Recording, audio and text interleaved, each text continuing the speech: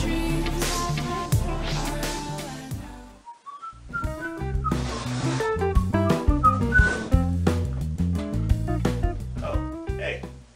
up, guys?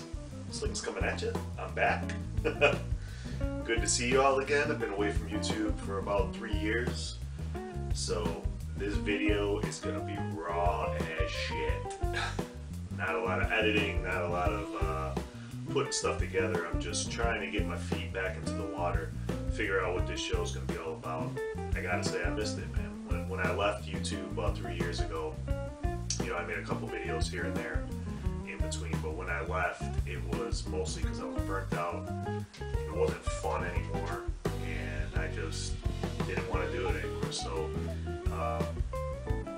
in the meantime, I've been back on Facebook a lot, you know, and I've been posting videos there, here and there, doing mods and some BSWS stuff, but I'm trying to make this show a little bit different. What it's going to be, I still don't know. It's still very young, so you're going to be seeing clips in this episode.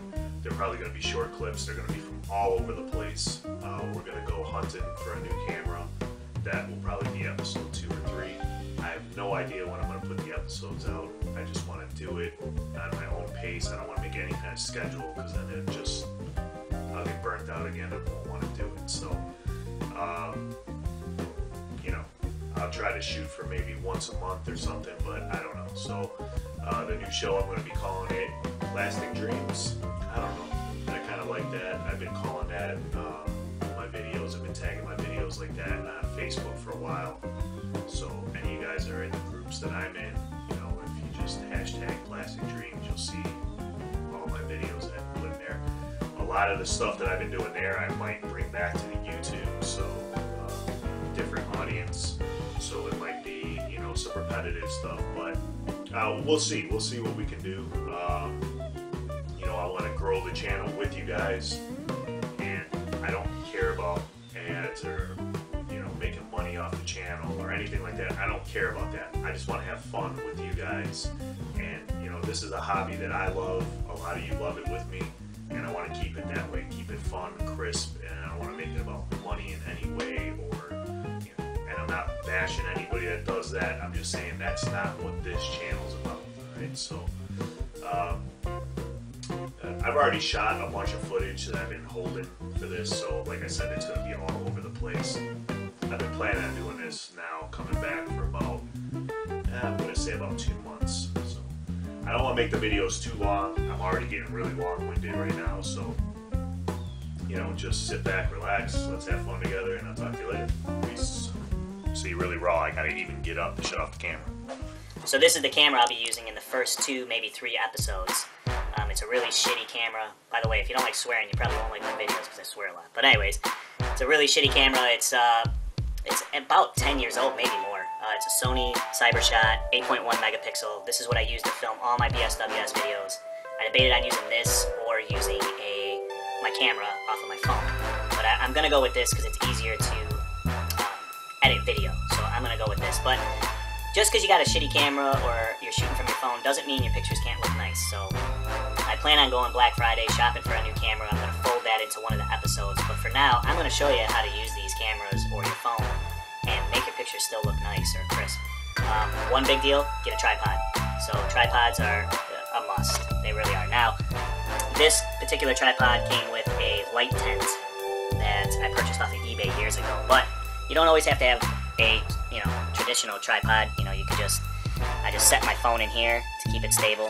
You could set it either way. Stay there. You know, so something like that. And this is just, it's a table that came with a Grandpa Munster figure, and then I put it up on a box. You know, however you can hold your stuff together is fine. You know, so just don't cover the lens, obviously. This is awesome if you're going to shoot with your phone. This is a must get. So Creative Solutions, or Creative Standard, this is like a Wise product. In fact, I have the box right here. So, you know, it's a metal cable and it's bendable. It's all bendable, the whole thing. It will charge your phone. You can plug it in to upload pictures to your computer, all that, and it holds it up really nice. So there's some pics on the box of it holding your phone. It will hold it long way, like how I have it here, but it's a pain in the ass. It kind of falls over a little bit, so Real easy plug-in though. Just show the back of that really quick.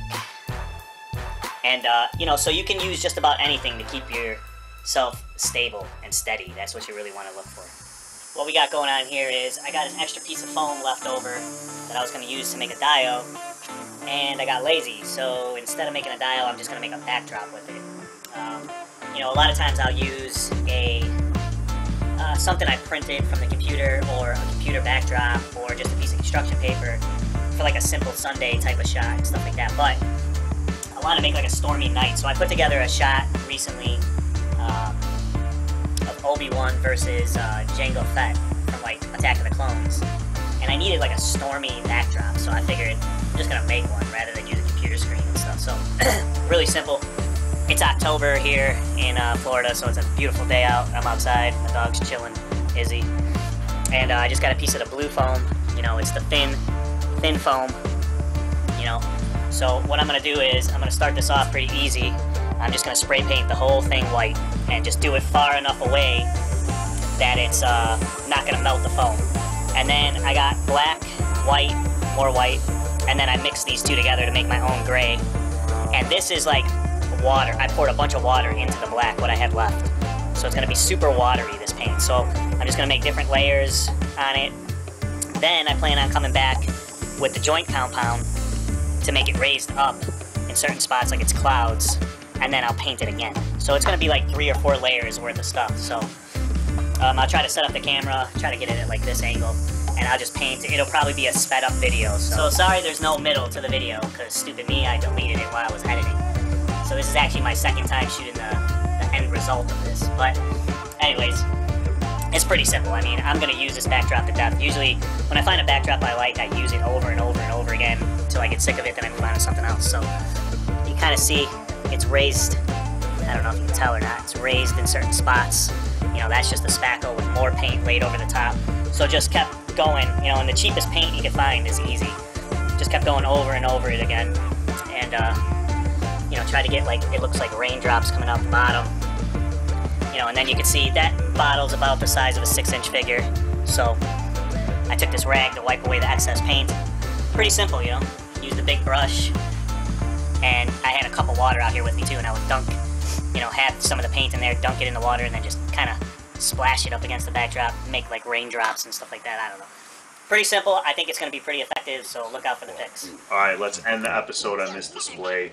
This is the thing I like to do the most, just a really simplified display. I mean, this took me all of 10 minutes, minus the prep work for everything that I had to make. So, you know, I made the backdrop. It took about an hour with dry time and everything. All the rest of the stuff in here is Tamashii effects. Had to do the cutout. That's probably like 10 minutes prep time. You know, so if you add it all together, the display didn't take me any more than an hour and a half. Pretty simple, you know, and that's what I like to do. Right now I don't have my lights on.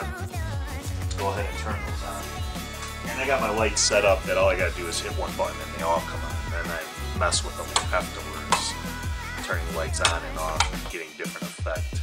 You know, and I don't like that glare right there, so I'll have to mess with it so I can get rid of that glare. And that does it right there.